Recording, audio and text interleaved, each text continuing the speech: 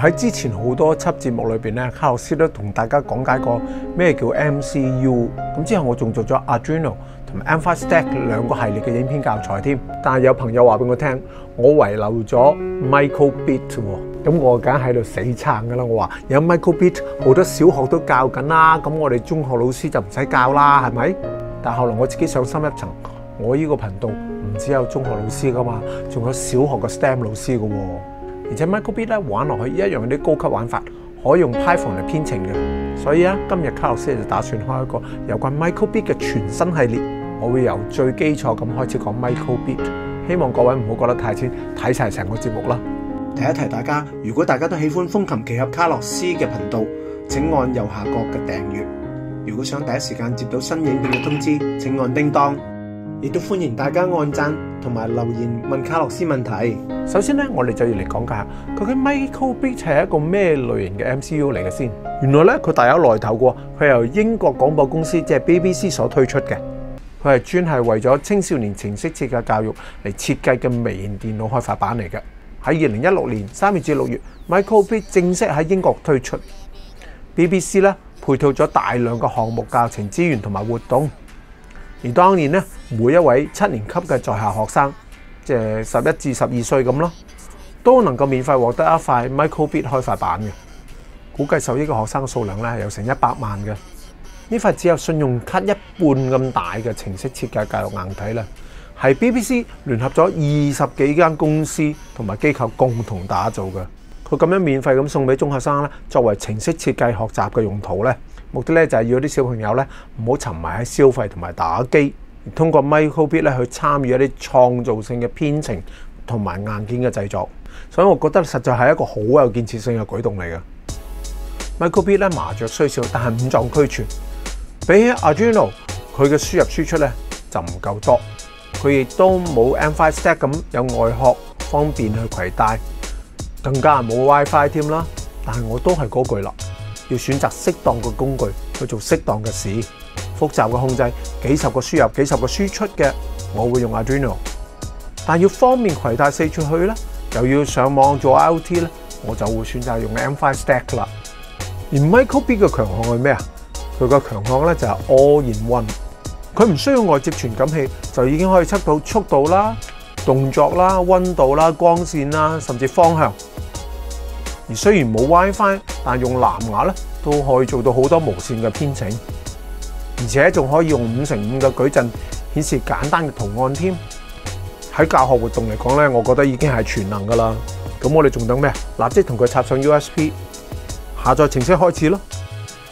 喺 Microbit .org 嘅主網頁度咧，其實已經有一個 online 嘅 editor 㗎啦。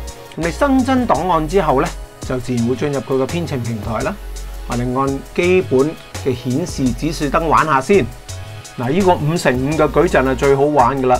隨意輸入你嘅圖樣，輸入完之後咧就按下載。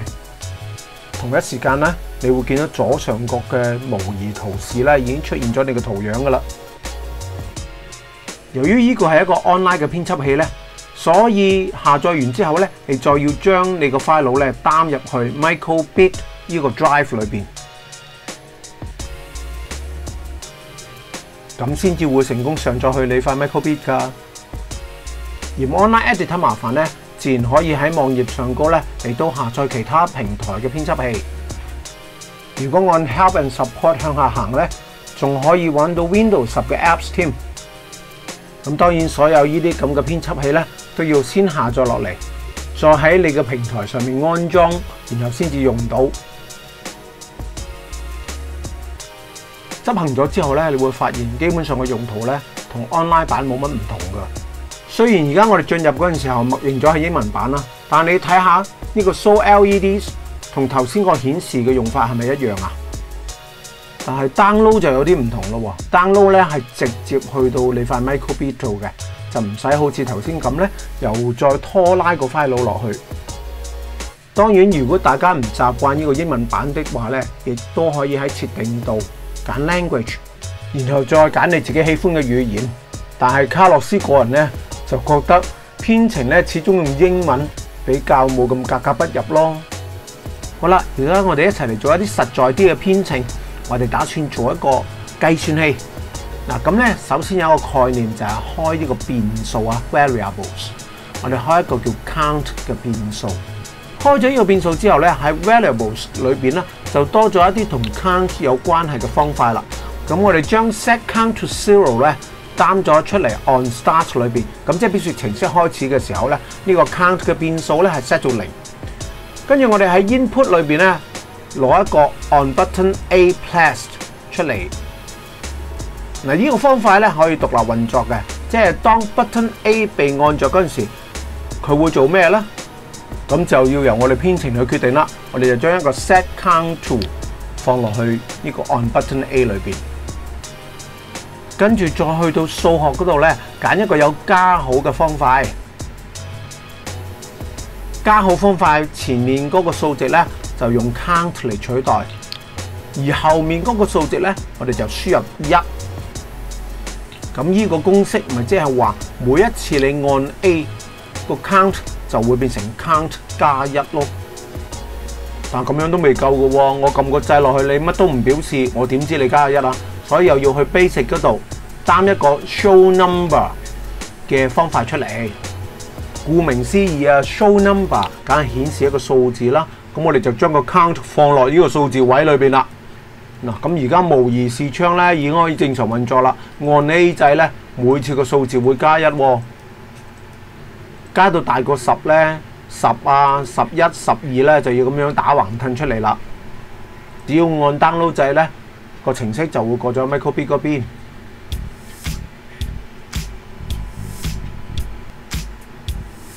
喺呢度各位朋友又能唔能夠修改 program， 使到佢另外一個掣可以每一次按落去減1啦？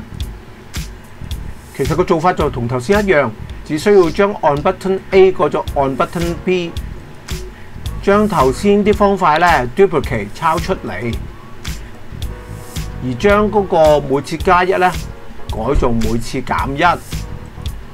我哋玩多一樣嘢，就係話俾 Microbit 聽咧，當我哋兩個掣同時撳嘅時候咧，就請佢將呢個 count 啦還原翻做0。做法非常之簡單，就係 on button A 加 B， 跟住 set count to 0， 跟住再 show number count。好啦，成個程式咧就搞掂晒啦。咁 download 咗嗰邊你睇，而家 A 掣咧就係將佢加1嘅，而 B 掣咧就係將佢減1嘅。而當兩個掣一齊撳嗰陣時候咧，就會還原翻做0啦。做好編程之後，想留翻將來用咧，咁自然就可以喺呢度俾一個名俾佢，跟住 save 俾佢啦。好啦，繼續唔好俾佢停咯。我哋又學習點樣用傳感器啦。傳感器咧就全部放咗喺 input 裏邊嘅，好似剛才教嗰個 on button 啦，就係要求撳咗掣之後咧做一連串嘅動作。而 on shake 咧就係搖動塊板嗰陣時做一連串動作，至於 on pin 咧就係某一隻腳位有輸入嗰陣時做一啲動作。Button A is placed 咧就 check button A 嘅狀態啦。Pin is placed 咧就係睇針腳嘅狀態啦。Acceleration 咧就睇塊板加速嘅情況。而 light level 自然就睇光線嘅強度。Compass 咧就係睇東南西北方向。Temperature 咧就係檢測溫度，最尾 is shake gesture 咧就係報告你嘅動作。今次咧我哋開一個新嘅專案，而打算利用 compass heading 呢個方塊咧嚟讀入 Microbit 嘅方向，製咗一個指南針。我哋先開一個新嘅變數叫做 degree 嚟記住 Microbit 嘅方向。而呢個方向咧其實係由正北方順時針數出嚟嘅一個角度嚟㗎。今次咧我哋喺 forever 嘅方法裏邊咧放入set degree to compass heading， 而第二句咧就係 show degree 呢個變數。咁個原理好簡單啦，就係將 compass heading 嘅讀數放入喺 degree 裏邊，然後就顯示出嚟。由於呢個咧真係想檢測呢個 Microbit 嘅物理方向，所以咧模擬係冇用㗎。我哋真係過去 Microbit 度睇下。嗱，而家咧1度、4度、5度，即係我哋向住北方㗎。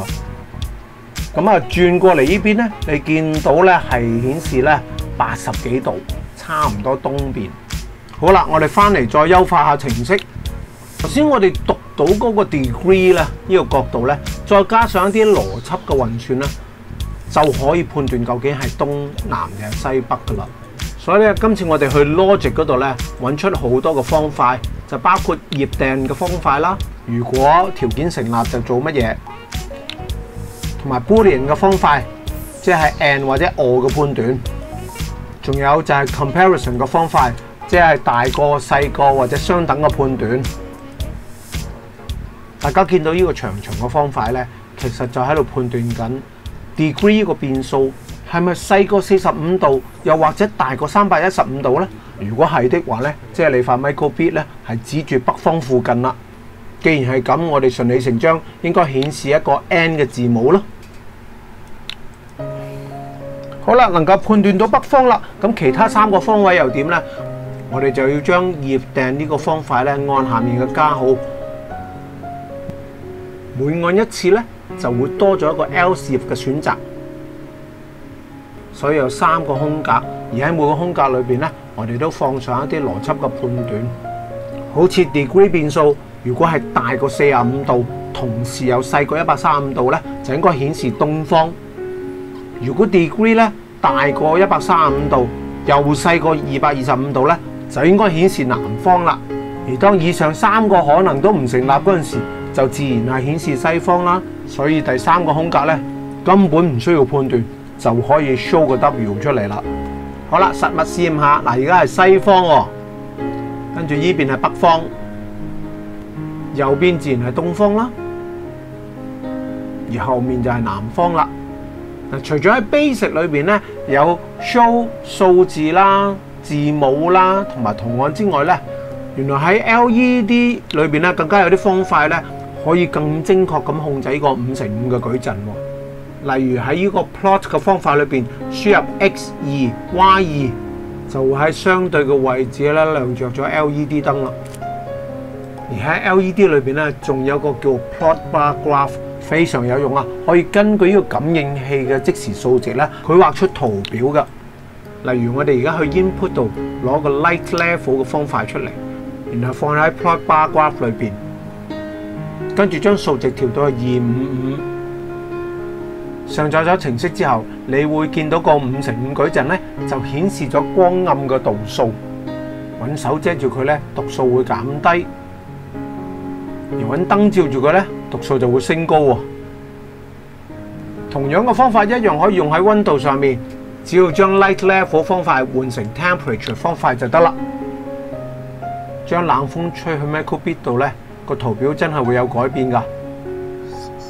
好啦，今日我哋最後咧玩埋 acceleration 呢個方塊。要測量好劇烈嘅運動咧，我哋將個數字 set 到去1024。上載程式之後，當你猛烈咁搖動 Microbit 咧，個圖表就會上升啦。今日咧我就為大家介紹咗 Microbit 嘅編程嘅平台，亦都示範咗幾個佢嘅內置傳感器同埋內置輸出嘅使用方法。卡洛斯啦，希望喺將來咧帶俾大家一啲可以使用 Microbit 嚟創作嘅一啲新意念。今日咧就到此為止先，大家千祈唔好唔記得加 like 同埋留言啦〜